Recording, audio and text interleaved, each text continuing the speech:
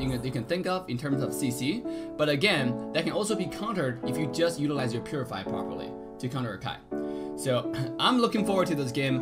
Both sides have their pros and cons. I gotta say, Bruno's really strong pick, needs a lot of farm. Early game seems a little bit weak, but for Team Luna, they do have the support from Grok and Export to even it up. Whereas for bTk, the early game is more fighter mode, right? It's more fighter that supports the early game. You have Famus, you have Jawhead, those fighters, they're really strong. So they're gonna help bTk to ease up the early game, so they have a better game, a smooth transition to the mid to late game where carries can shine.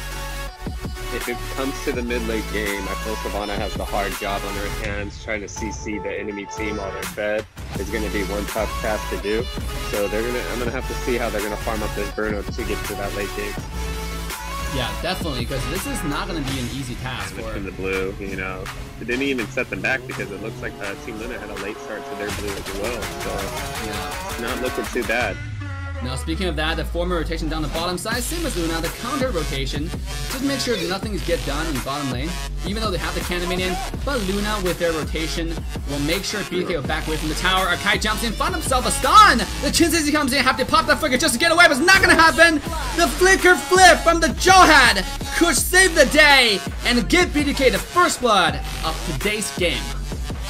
That's exactly the start that they want to, because under farming that marksman up look up. So to even up the early game, it's actually a 2-2 start. Carry may not get the rep up, but it does not matter. Speaking of that bottom lane, once again, Engage comes in successfully. Another pick from the side of Team bTk top lane. Hui looking to find a dive. He's gonna do enough damage, and he's still alive. Grok with the ultimate, can't find enough. Nanosol completely just went wide. Hui is still alive, gonna stay a little bit longer, buy a little bit more time. It's a 1-to-1 trade across the map. But we actually find a trade on the opposing side lane. I mean, this is 3-to-1 so far. bTk has no contest whatsoever, and because of that, bTk will continue to extend their lead to 1,000 gold on top side. We have a skirmish coming in.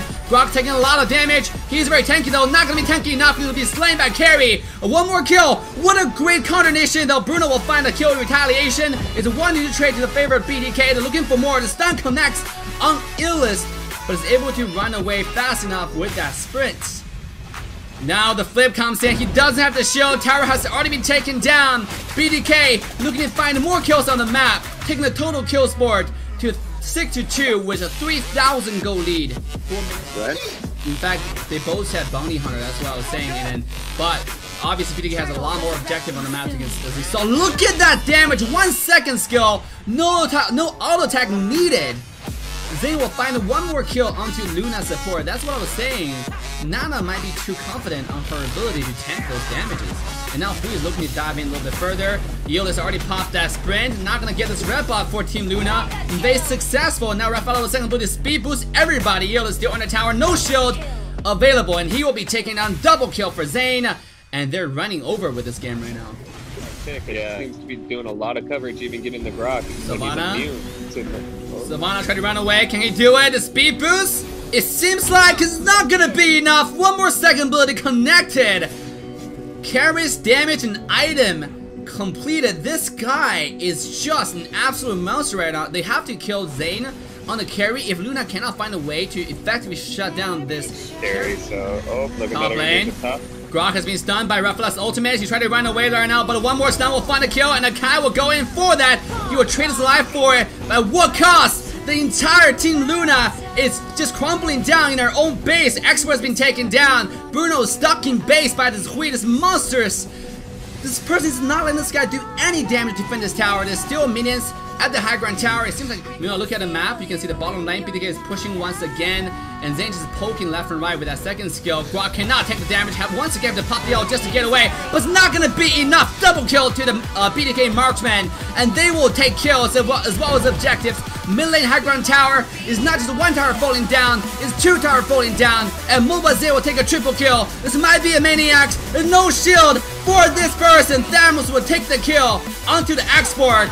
Finally a shutdown to the carry, mega kill on Bruno, but it's not gonna be enough. It's 1 versus 4 at this point. Jawhead is still alive, Thamus still alive, and Bruno just cannot do anything on his defense. bTk will take the game 1 of North America Open Season Championship Group Stage 18.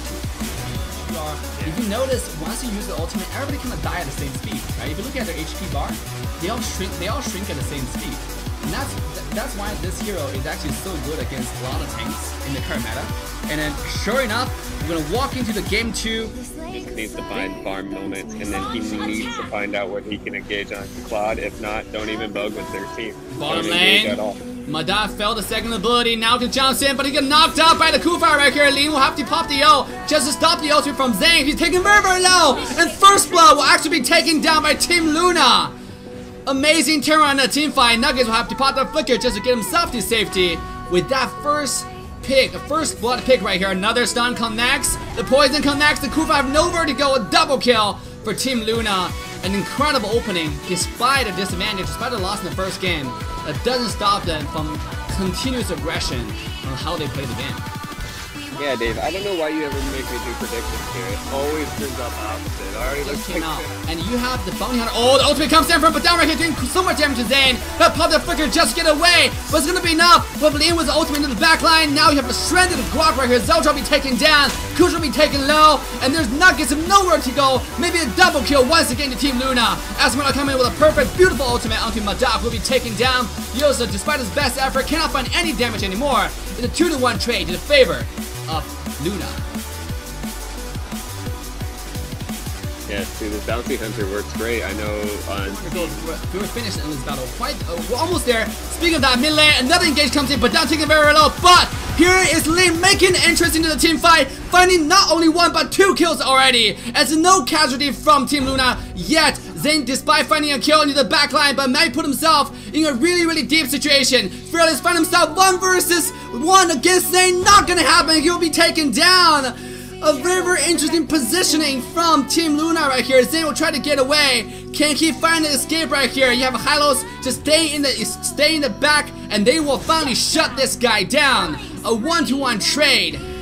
Goal lead against bTk. Now on the bottom side, Zeltra found himself have nowhere to go. He has the ultimate. Can't get run away. One more auto attack. Not gonna happen against the Ling. Esmeralda coming in, find a shutdown onto the Selena. And they're gonna try to run away. Fearless with the ultimate. Try to find the flank. Try to find the damage. Esmeralda will be taken down. Killing spree onto this Jawhead. And one more trade as Uranus will take down the Badon.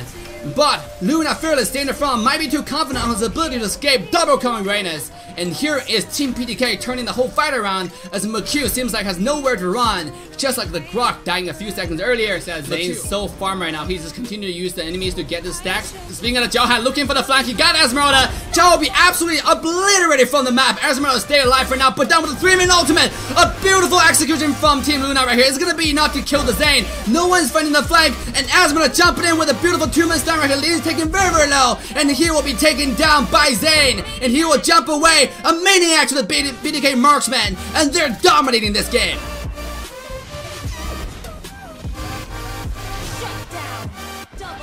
Wow, Zane looking for the savage.